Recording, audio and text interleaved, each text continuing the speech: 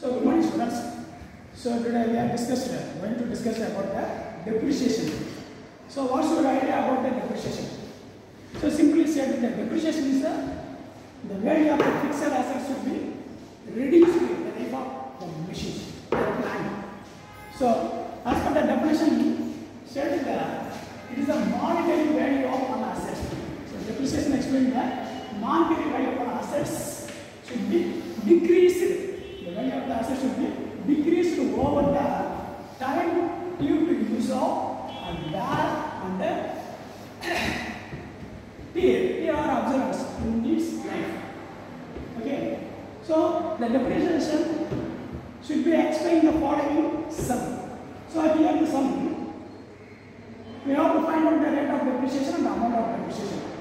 So the cost of machine is 50,000 and the useful life of the machine is 10 years. Then residual value of the machine is the 10,000. From this information, we have to prepare the rate of depreciation. Okay. Suppose you want to find the rate of depreciation after preparation or after find out the amount of depreciation, the rate of depreciation will be find out. So before going to find the rate of depreciation, first we find the amount of depreciation. The formula for the amount of depreciation is the cost of machines minus job value divided by number of expected life. Okay. So the cost of machine is the 50,000. It is given the sum. So the expected scrap value of the machine 10,000. So life of the machine 10 years. Okay. So totally 4,000. 40 divided by 25% 4,000. That is the amount of depreciation. So with the help of the amount of depreciation, we have to find the rate of depreciation. So the formula for the rate of depreciation is the amount of depreciation divided by original cost in the annual. So amount of depreciation already find out 4,000 years. 4,000 divided by the cost original cost is the 50,000.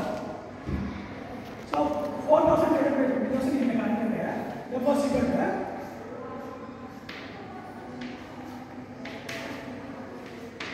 is the rate of depreciation is the 8%. So in the annual sum is explained. So from this information we have to prepare the journal entries and the ledger accounts. So before going to that, we have to some workings how to calculate the depreciation, how to prepare the journals and how to prepare the ledgers. So from this question point of view, on 1st January 2018, purchase of land for rupees 14,000. So in the same date, the insurance charges for that machine 1,000 rupees. Okay. Depreciation for that plant 10% on straight line method. Yes, straight line method. And on end of the company year. Okay. So the plant was sold on 31st. Plant was sold on 31st December 2020 for this 9,500. So from the information we have to find out that profit on sale of plant or loss on sale of plant. Okay. The workings will be explained in the result. Okay.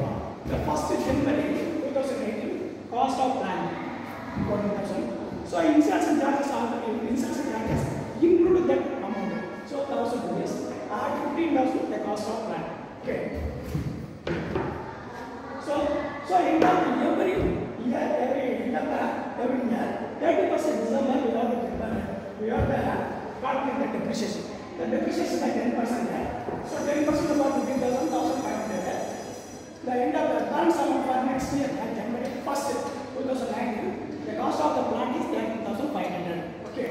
So the end of the year depreciation 10%. So 1,500. So because of 1,500, this is the same amount will be get one second. So on January 2020, the cost of the machine is 10,000. Okay. So end of this year, depreciation 10%, 1,500. The end of the period 31st December, the cost of the machine is there. Cost of the plant is there 10,000 to 50,000. The same date the machine was sold for 9,500 rupees.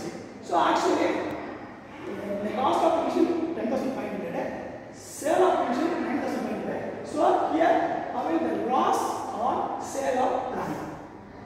Okay. So within the help of this workings, we have to prepare the journal entries. So journal entries for this one.